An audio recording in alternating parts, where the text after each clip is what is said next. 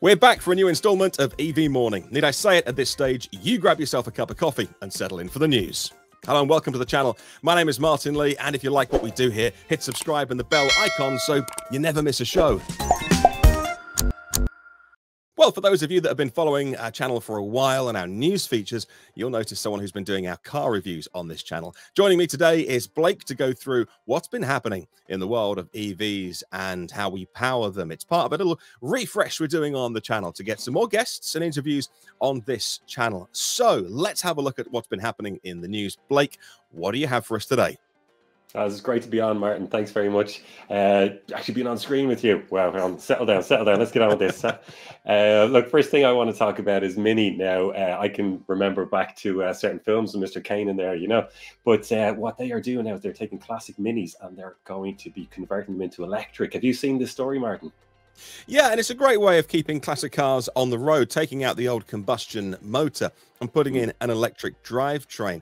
And the great thing about those classic Minis, they're nice and lightweight, and you're probably not going to be using them for 500-mile road trips. So they haven't got to be like a Lucid Air, kind of these big highway range things. They can be 100 miles, 120 miles. Let's face it, you're probably going to be having fun with this at the weekend as a part-time car. The great thing about these conversions is they keep all of the combustion stuff. So if you're really into heritage and preservation, they will take out the oily bits, but they'll preserve them and store them so that if ever there is a point in time in the future when you want to put them back in, and I'm not sure you will, maybe they'll go on display somewhere in your garage or something, they are yours to keep and preserve. So that is a reversible process. They are mining old leafs for some of this, I gather, and you can get what is a great classic car from the 1960s bought bang up today. This is such a good way to keep classic cars on the road and relevant as we move into electric power. So what else have you got for us today? Yeah, I really want one of those, but let's wait and see the price tag first. Look, well, yesterday for us, as we're recording this now, we had Skoda releasing the new Enyaq Coupe iD.5 with all those other names that go after it. Martin, we want to get your opinion on that in a second, but just to give people just a couple of quick highlights on that. So what do we have with the new Enyaq? Well, it's got a lower drag efficiency with that slightly more coupe style. It sits a little bit lower thanks to sportier suspension, but you're still getting 570 litres of space, and they're claiming that the headroom is actually better in this one than the original Enyaq. So that's great. Two batteries of 58 and 77 kilowatt hour usables, and we're looking at 132 kilowatts all the way up to 220 kilowatts for the motors. So the slower ones won't be that impressive. But then, as we talk about the RS variants, is it worthy of the badge on that? Martin, what's your take on it? Have you seen this? What do you think of the car?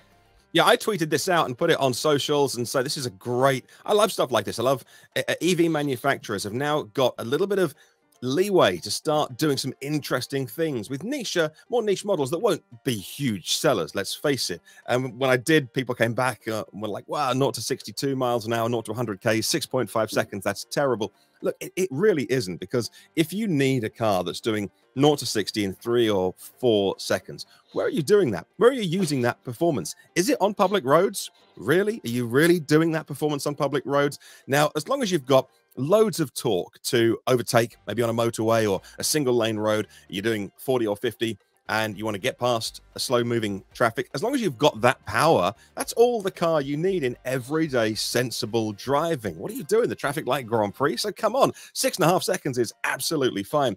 Now, of course, this is on the MEB platform, so you'll be very familiar with how this car is put together by the Volkswagen Group. But very interestingly, actually, personally, it's really subjective. I love the styling that their offshoots are coming with. So things like the Coupe Reborn, I think is a way better looking car than its equivalent, the ID.3. And I really, really like the Skoda Enyaq much more than the ID.4. But I know people love the ID.3 and the ID.4 because they're friendly and smiley and softer. And it's great that we've got a choice of all those vehicles. So yeah, it's coming out with the coupe form, which again, I know what people say. They're cutting a bit of the boot off.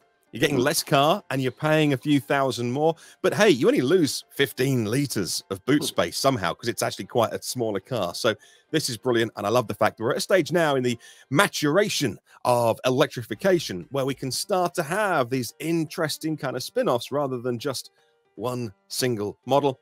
And that, I think, is a really good sign of what's to come.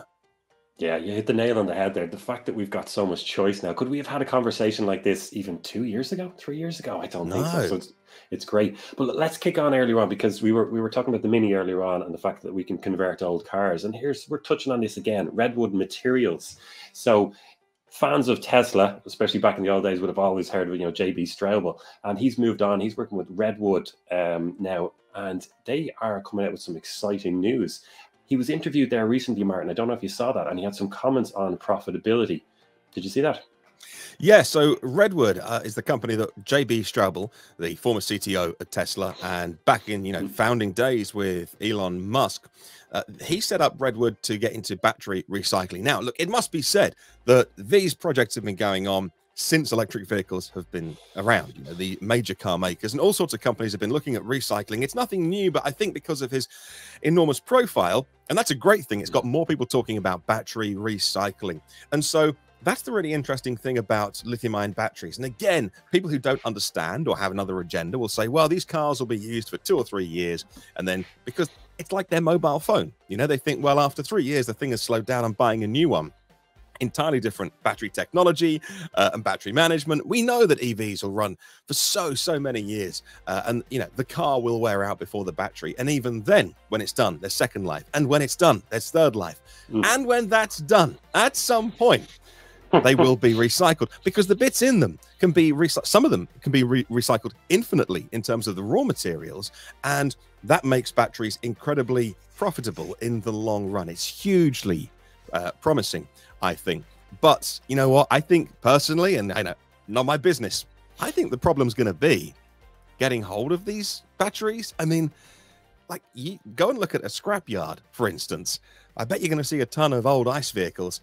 I bet you won't see too many electric vehicles with their battery taken out. So it's great technology, but I'm not sure it's going to scale anytime soon, because the batteries are proving so much more durable than anybody thought. So they might be waiting until they get a big old supply of old EV batteries coming their way.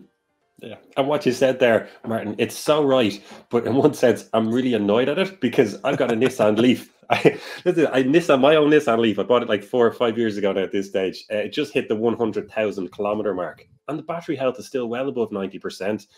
It's like had next to no servicing or replacements, and it's like I can't justify getting rid of it because the thing is so resilient, But anyway, that's enough of me ranting about it. That's a good thing. It's a good thing, Blake. Don't be complaining about it. I just don't get a chance to replace it with that Skoda Enyaq Coupe. Oh yeah. But anyway, I think it's time we move on to another story as well. Now, we mentioned there JB Straubel having been with Tesla, but there's a little bit more Tesla news. I was on social media and I noticed a couple of tweets from yourself, Martin, about getting yourself set up in a Tesla app and charging there. What do we know about that? Well, as you'll see, I knew we were talking Tesla today, so I've busted out the old Tesla t-shirt. Now, this is quite an old one, so it's a bit faded. I'm sorry, I've not really dressed up for the channel today, but at least I'm on brand with Tesla. Yeah, this is completely exciting news, because there's been a trial happening in the Netherlands of the Tesla supercharging network being opened up to what they call third parties and third-party or non-Tesla charging.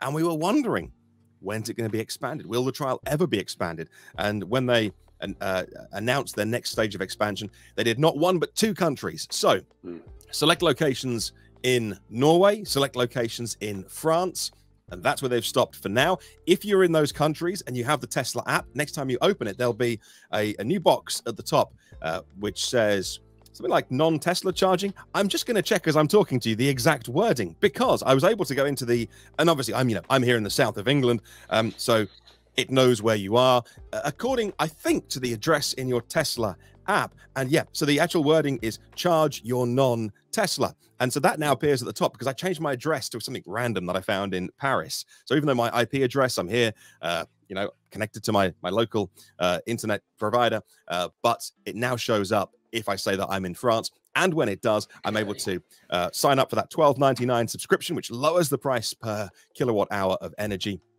Or I can just find a charging station in France or Norway and the Netherlands and start a charge. So I haven't got my billing details in my Tesla app, but I could update those, and then I think I could start a charge. So even though I'm not a resident of France, Norway, or the Netherlands, and even though the terms and conditions say you must be a resident of these countries, or I think they just added Germany as well, I think I could. Now, I'm not going to try that and end up at a supercharger station with 0% in France in a different country, not being able to charge, but I think I certainly can. It's hugely exciting news. Of course, over here, the new Model S's and X's that are arriving in Europe are coming with the Ccs2 Plug, and that is different to what happens in North America, of course. So we are pretty much fully signed up over here. Whatever car you buy, it's got exactly the same plug on. None of that Tesla proprietary connector anymore. And so, hallelujah, they can make some money out of non-Tesla owners, which is a great thing for Tesla. And I don't know about you, Blake, but I'll happily pay a bit extra because I make long journeys quite infrequently.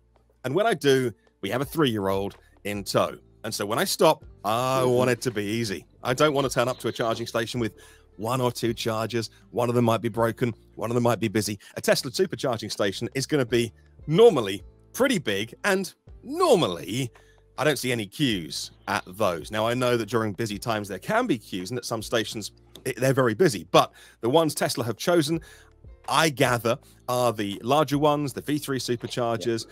And so it's, you know, I don't mind paying a little bit more. And you know what? Actually, some of the pricing is really competitive, actually less than the other networks that you would have been using anyway. So it seems like a win-win all around, and I can't wait to try it.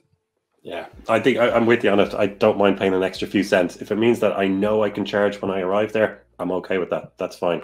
You know, what's an extra to, like, the price of, what, a half a pint of beer or something like that, just because to guarantee a charge, I'm okay with that. But anyway, Martin, sticking with Tesla there and chargers, Frito-Lay and I think Pepsi are in with a big order for the semis as well. But it looks like we've seen photos from Frito-Lay's site in Modesta, I think in California, with we don't know if it's working yet, but an installed Megacharger. Like, their speeds they're talking about here is just astronomical, you know, a megawatt. And if it gets these semis on the road quicker, faster, then I'm all for that. So hopefully we see a nice pilot program in the next few weeks or few months. And I'd love to see in the comments below what people think about this. Now, I've said recently that I suspect that Elon Musk on the recent earnings call saying nothing new this year, no semi-trucks, no Cybertrucks. I just have a nagging doubt that that could be the greatest bluff of any poker player, because they're putting the Megachargers in to clients, to PepsiCo, Frito-Lay. They're putting the Megachargers in for the semi-truck. We saw a picture of a bunch of them lined up in the shareholder letter. So why would they then say at the beginning of the year, nothing for 12 months? I'm not so sure. I think he may have been being a naughty bunny on that call. Hey, it was an earnings call. You can't mislead people on it. So there's got to be a degree of honesty. But hey, I don't know. I think that if the chargers are going in, the trucks could be here soon. And that, man, I can't wait to see. Yeah, it'd be great. So what do you think was Mary Barra's comments about GM overtaking Ford true as we speak about these? Or maybe we don't need to go down that rabbit hole, do we not? Well, you know, it does. I know it gets people very, you know, worked up where GM and Ford are talking a really good game in terms of electric vehicles. But just run the numbers. So Tesla made about 1 million vehicles worldwide last year in 2021. And they're going to do a 50% growth rate. And so they'll do they've got capacity to make 1.4 million vehicles now. And they're going to open Berlin and they're going to open Austin. And GM are talking about having a capacity of 1 million vehicles in 2025. So I think it's great that these CEOs are bullish on electrification, that they talk the talk. Hopefully they intend to walk the walk as well. To say that GM by the middle of the decade are going to be bigger than Tesla with a goal of 1 million EVs being made relies on Tesla deciding to make fewer vehicles than they did last year. I mean, they might, but it's not going to happen. So, hey, I mean, it's good to see friendly competition. That particular claim of being bigger than Tesla in the next couple of years, I don't think that's going to happen. Yeah, but you're right. Let's encourage it. You know, there's just, in my opinion anyway, there's just a little bit too much toxicity out there. And in the world of EVs, you know, let's all bring them up together. You know, the more EVs we get on the road, the more gas-powered cars off it is a good thing. So if they want to say that and that eggs them on and they produce a few more cars, then you go for it. Well done, guys. Absolutely. You know, we've got time for one more story, do you think? Yeah, throw it in. You have something in mind, Martin? Well, I'd love to talk about the iD.5 if it's possible, because this looks like it's going to be another exciting car. We talked about the Skoda Enyaq already, the coupe version. iD.5 and iD.5 GTX have gone into production online right now to order, at least. I checked out the BWW.co.uk website, and you can now configure the iD.5. Similar car to the iD.4. Again, like the Enyaq Coupe, got a bit cut off, but I love the styling of this. What do you think, Blake? Would you go styling over practicality, or what's your opinion?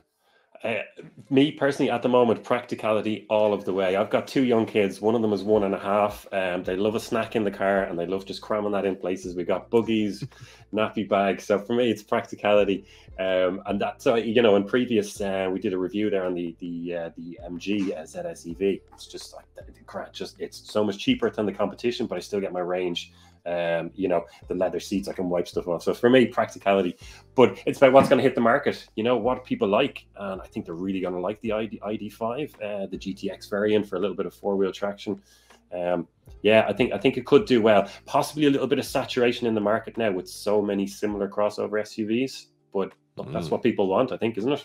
I think that's what people want to buy. So that's what everyone's making. As long as we get some cars at different price points, that's all that matters. And like you say, the video review that you've done of the MG ZS EV, I know you've been driving that, and I rate it as well. I'm driving the original version. Can't wait to have a play in the next Gen 1. So I think a great day of EV morning news to discuss today. I love that Tesla supercharging story. Hey, open it up everywhere now. Come on, Tesla, get it done. And I'll wear some more of your branded clothing. Blake, what was one of your highlights of today's news? The highlight, I'm really excited by the Mini because I just love conversions. Like I'm a big fan of smaller cars. I ran a Toyota IQ for a few years, and anybody who doesn't know that, I think it was the smallest 4-seater car in the world at the time, or absolutely miniature. You had back seats or you had a boot. It was one or the other. So I love those small cars. But the Redwood Materials one is probably the most exciting. The fact that they might hit profitability, and we can get millions and hundreds of millions of EV batteries into recycling. I think that's probably the best thing, you know, that I've seen there today on the stories we covered. Yeah, a great day of news. And now we'd love to hear from you watching. If you've made it all the way to the end, firstly, well done.